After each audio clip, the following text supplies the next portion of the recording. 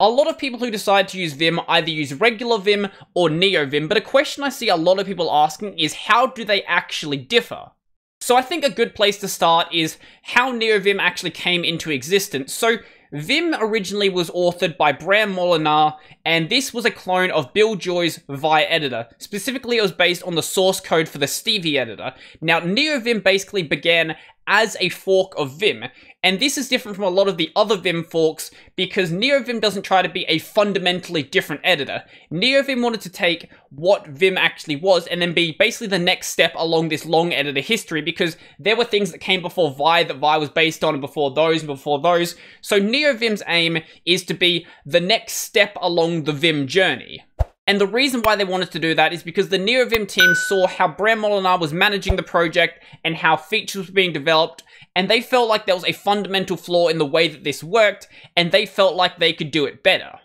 Now, I'm not saying there is, but this is the way that they felt about the situation. So, one of the problems they had with the way that Vim was being managed was with how features actually came into the codebase. So, if we go and have a look at the official repo for Vim, as we can see, basically every single commit that's made to the repo is done by Bram himself.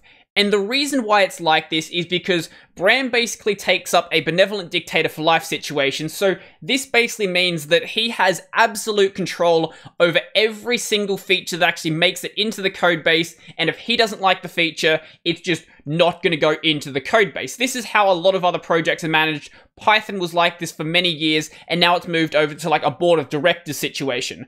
This does come with a lot of benefits. It means that the project isn't going to have a bunch of different people trying to take the project in different directions, but it does definitely come with some flaws. Now, even though everything committed here is done by Bram, this doesn't mean that he's the only one who actually works on the Vim codebase. Vim has a massive developer community, but ultimately Bram is the one responsible for making sure it actually gets migrated into the codebase and then gets delivered to the users. Now also, because Vim is such an old project, it makes use of an equally old way to do communication among the developers, with most of the communication happening in the Vim mailing list. Now, this isn't a bad thing, however it is a very different way from the way that a lot of new developers actually work. And from Neovim's perspective, they wanted to make it much easier to actually onboard new developers. So they've got a lot of documentation that is very easily accessible on how to actually contribute to the Neovim codebase. So they've got things like how to actually merge a Vim patch, what are the good issues to actually start with, how to report problems, the developer guidelines, the information about pull requests, the different stages of the pull request, commit messages, basically everything that you need to know right on the GitHub page for how to actually contribute to the codebase. And also, Neovim doesn't make use of a benevolent dictator for life situation, as you can see by the fact that commits are made by tons and tons of different people. As I did say earlier, this does come with some issues. However, it does make people feel like they actually have more control over what actually happens in the codebase that they're working on. And along with this, they don't mainly use mailing lists to communicate about the codebase. They use things like IRC, Gitter, and the GitHub repo itself to actually communicate about the code. And this is just much more accessible for new users. Now, because of their differences, these projects tend to move at very, very different speeds. So Neovim is always going to get new features quicker. This is because Neovim doesn't have a single person that says, okay, is this in my vision for the project? If it's not, it's just not going into the code. Neovim takes a more community-oriented approach where if the community thinks this is something that is going to be good for the code base, it gets included.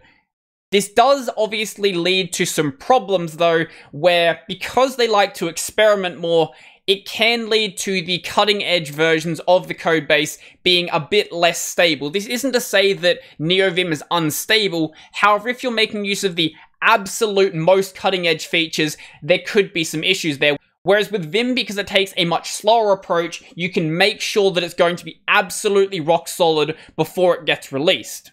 One example of this slower movement is asynchronous I/O. So Neovim had this basically from the start because this was one of the big issues they actually had with Vim. The fact that this massive editor is a single-threaded application, and that severely limited the types of plugins you could actually do and severely slowed down how fast the application was going to run.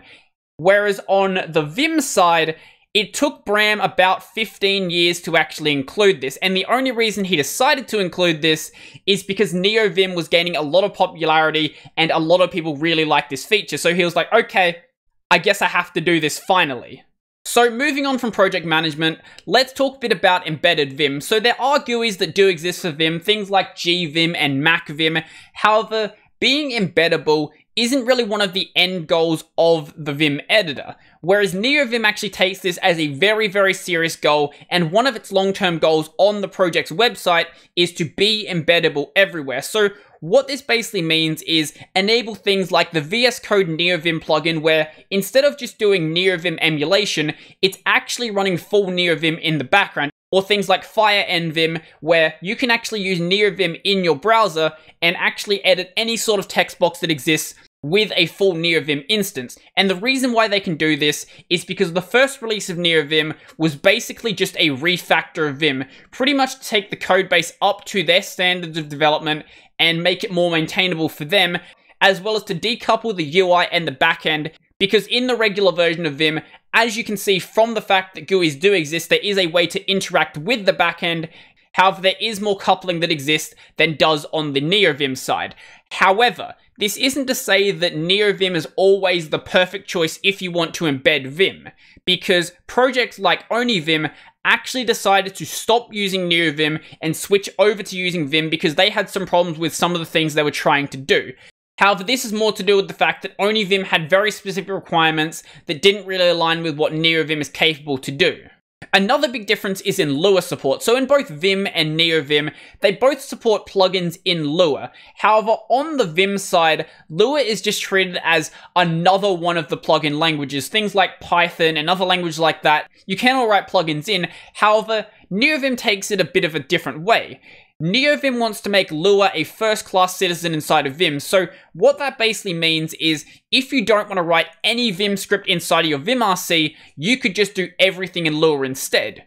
And also, when it comes to defaults, Neovim doesn't intend to be exactly the same as Vim. So if we have a look at this, there's a bunch of things in here that are enabled by default or disabled by default that are different inside of Vim. And the reason why they decided to go with this is because they found that a lot of people just set these settings anyway. Things like, say, I think wild menu is enabled by default. Yeah, wild menu is enabled by default. Most people use wild menu, so you might as well just have that be the default setting. Now, if I made this video 4 years ago, I would actually have a lot more to say, because back then, Neovim and Vim actually had some pretty substantial differences. However, if I showed you vanilla Vim and vanilla Neovim, you probably wouldn't be able to tell the difference. So prior to Vim 8, Neovim actually had some major advantages, things like the asynchronous, which allowed for multi-threaded plugins, which, as I mentioned earlier, with modern CPUs, is a major performance boost, and also it had an embedded terminal. So if you don't know, you can actually open up a terminal instance inside of Vim and inside of Neovim, but this didn't exist inside of regular Vim until Vim 8. So this will let you do things like compile your code or interact with Git without actually having to close your editor. So the only reason that these things actually exist inside of regular Vim is because Neovim actually exists. When Vim had no competition from other Vim-like editors, there was no reason to add these features because Bram could continue with his vision because that's the only thing that actually exists. But once people have experienced things like asynchronous I/O and embedded terminals, obviously they're going to want those inside of their regular Vim experience. So having competition between these editors is absolutely amazing. This is why I actually really like Neovim and regular Vim.